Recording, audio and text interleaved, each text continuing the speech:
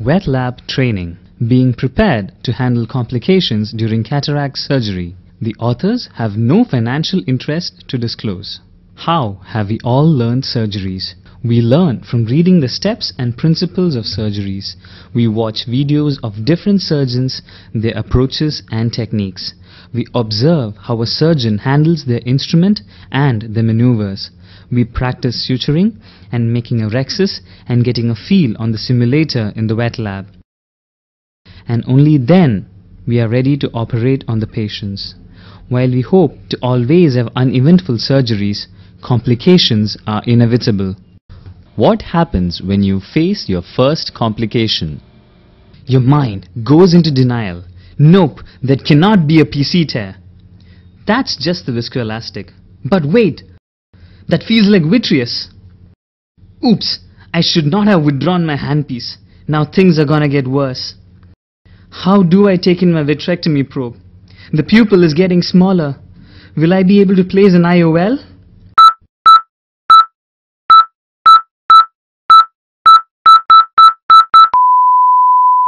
But at the end of it, one learns and, more importantly, never forgets. Learning from experience is commonly acknowledged as the best way to learn, but we compromise on patient safety, visual outcome, surgical time, and surgeon's confidence.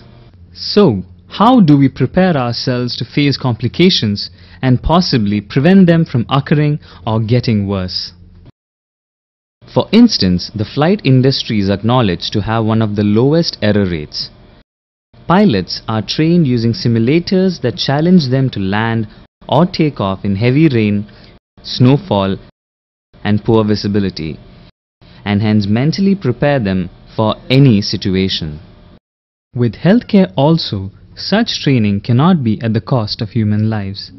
Certainly, we wouldn't want to be one such patient. Yet, learning by doing is definitely the best option. In this video, we demonstrate low-cost solutions in the wet lab to understand and practice management of common complications. The principles of vitrectomy are better remembered and practiced in the wet lab.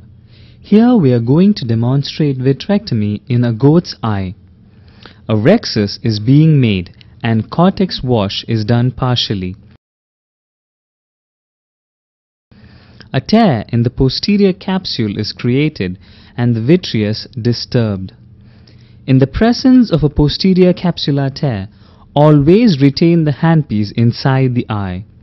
Reduce the bottle height and inject viscoelastic through the side port before removing the handpiece. One could also practice staining of the vitreous in the wet lab. Triamcinolone acetate is first injected into the anterior chamber and then washed with balanced salt solution. Viscoelastic is then injected into the anterior chamber.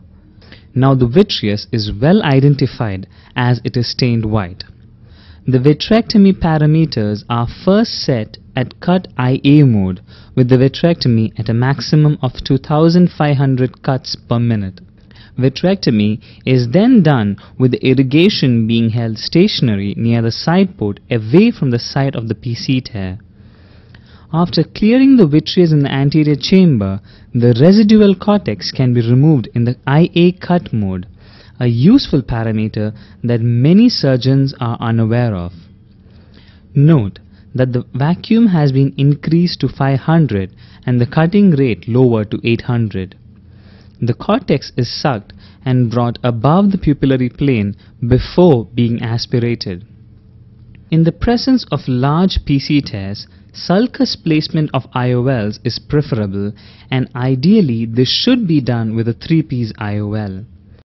If you do not use a 3-piece IOL routinely, it would be wise to practice loading one in the wet lab and understand the maneuvers to inject it into the sulcus while rotating the injector.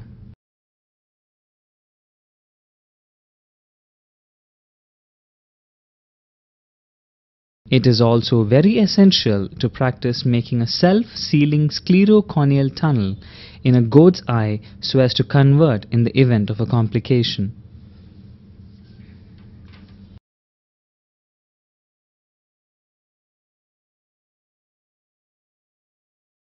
This is an enucleated human eye after removal of the cornea. A dialysis is being created by tugging on the lens. Rhexis is made and the nucleus is then being wheeled out using a bimanual technique to prevent further stress on the zonules.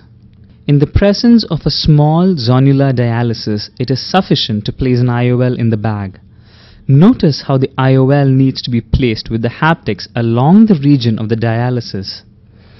If the haptics are positioned away from the site of the dialysis, it again becomes a potential site for vitreous prolapse. To tackle larger dialysis, one has to know how to implant a capsular tension ring, keeping in mind the importance of an intact rhexis. The CTR needs to be implanted along the areas of strong zonules first, and then a dialing hook is used to guide the trailing eyelet into the bag. All of these adverse events most often happen in eyes with a small pupil or a small rhexis. Tackling these two early can minimize complications. Iris hooks have been an efficient solution for a small pupil. The fear of using them for the first time in the OR can be overcome by getting a feel of them in the wet lab.